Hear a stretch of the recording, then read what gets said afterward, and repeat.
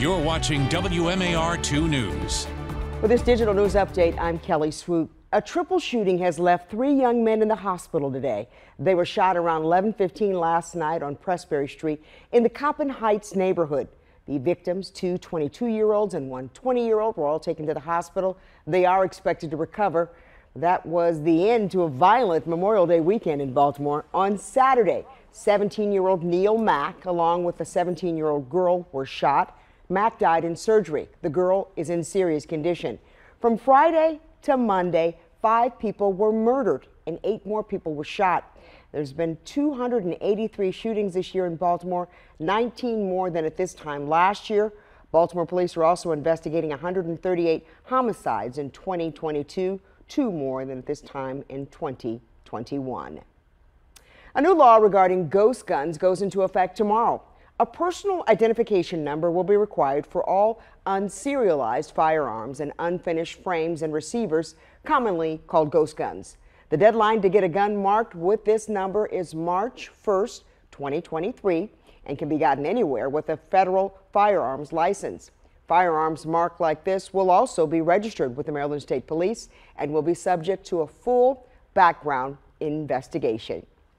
Tomorrow, the city will pay out $300,000 to a local rapper.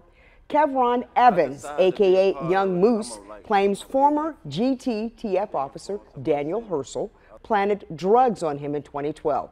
In that case, Evans took a plea deal and received a suspended jail sentence and probation. His lawyers say after that, Herschel continued to harass Evans to try and get him to violate his probation. All charges against Evans were dismissed in 2020.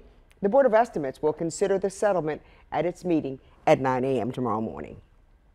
And now from WMAR 2 News, Maryland's most accurate forecast. Another scorcher on tap as we head through your Wednesday. The morning starting off hot already, flirting with 80 degrees by the time you're good and tight at work here.